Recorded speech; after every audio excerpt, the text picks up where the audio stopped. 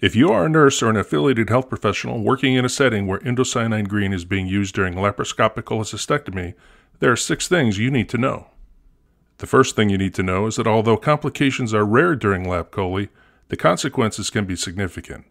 It's estimated that between 4,000 and 7,000 patients per year suffer a bile duct injury during this routine procedure. In fact, injuries during a lap chole are among the leading sources of medical malpractice claims against general surgeons. The second thing you need to know is that fluorescent guided surgery using ICG makes a difference. Clinical studies have shown that visualization of important anatomical structures is significantly improved by utilizing ICG. Some have called it the GPS of surgery. The number 3 item is understanding how ICG works in the body. After IV administration, ICG rapidly binds to proteins in the patient's blood and will circulate through the entire body in about 30 to 60 seconds. When imaged with an infrared system, any tissue that is well perfused will fluoresce or glow.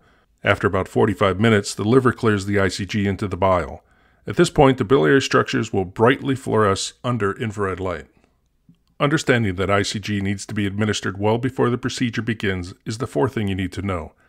ICG is usually administered in the pre-op holding area 30 to 45 minutes before the procedure to allow the dye to travel to the biliary tree. A 2.5 milligram dose followed by a 10 ml normal saline flush is routine, but this may vary by surgeon preference. Number 5 on the list is the need for specialized imaging equipment to be available in the OR. Fluorescence guided surgery requires an infrared-compatible light source and cable and an infrared-capable camera. These are becoming much more routine in the operating room today. The last and maybe the most important thing to know is that indocyanine green is safe.